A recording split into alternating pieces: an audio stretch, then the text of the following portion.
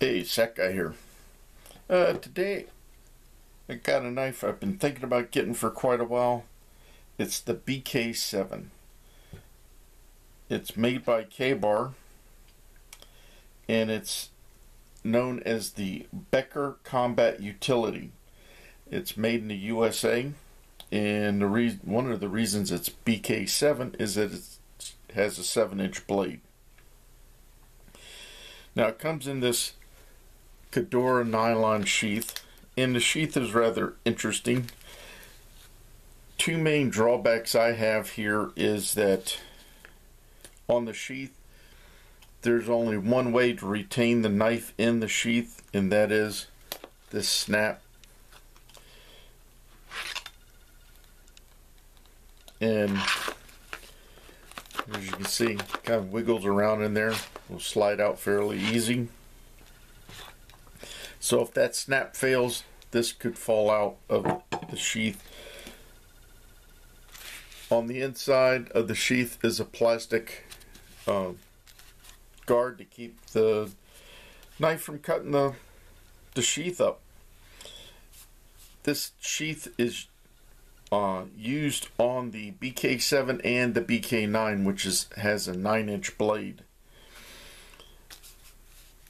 But it's got some good things going for it, and it has a couple different tie down eyelets for tie downs. You could put a cord around here through the eyelets and use that also to secure your knife in the sheath if you're worried about it coming out. And one thing I think is rather cool is that the back has a snap and Velcro, and you can remove it from your belt or put it on your belt without taking your belt off, which might come in handy. And then also it has MOLLE on the back. The snap here has another little loop here. You can use that for doing tie downs, and it's a fairly substantial sheath here. Now this sheath, the front of it has a pouch. It's Velcro, and it has a slot in there to put another knife. The knife that they made for this to go in here is a BK13 Remora. But it also, on top of that, it has a little pouch here with the elastic there to hold whatever's in there. And one thing that'll fit in there is a diamond sharpening that you can, that way you can carry it around. That's one thing that can go in there. But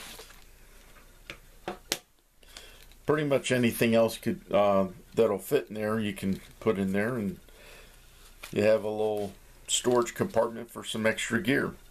And that's the sheath.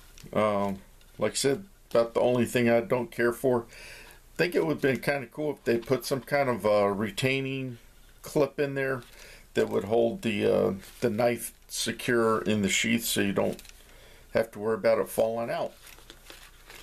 Now let's go back to the knife.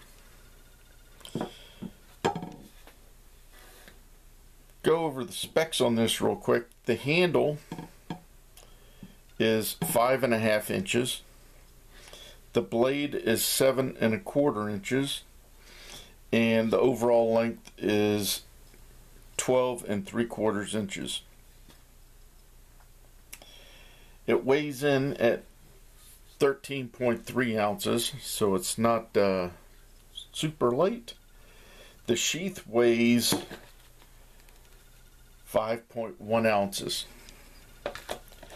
and the knife is made in the US.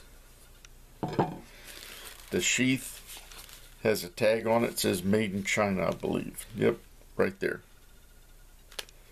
So as you can see, it says BK bar there. So the total weight of everything is 18.4 ounces, and that's not including the second knife you could put on the sheath. So this could become quite heavy. It's made to be a field knife, secondary combat knife. The blade is 3/16 of an inch thick. It's fairly stout. Has a powder coating over a 1095 Covan blade.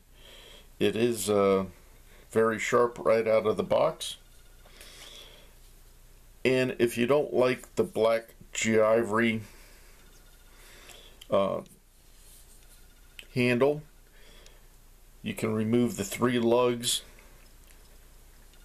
and get aftermarket handles. They've got the fake looking ivory ones. I think I've seen some red and camo colored ones, so you can pimp your knife out to the way you want. It's also got a lanyard hole down here where you can put a lanyard in to help secure it to your hand if you have to use it for chopping.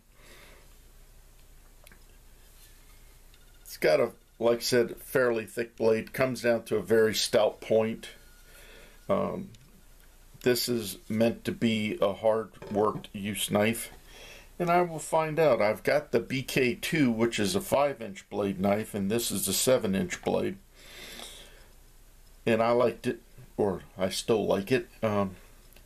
It comes in very handy. It's just built like a tank, full tang, and it's one of the few knives I would feel comfortable with actually using to baton wood with if I had to. If I didn't have an hatchet to split wood. So that's about it. If you have any questions or comments about the BK7, please leave them below. And remember, always be prepared.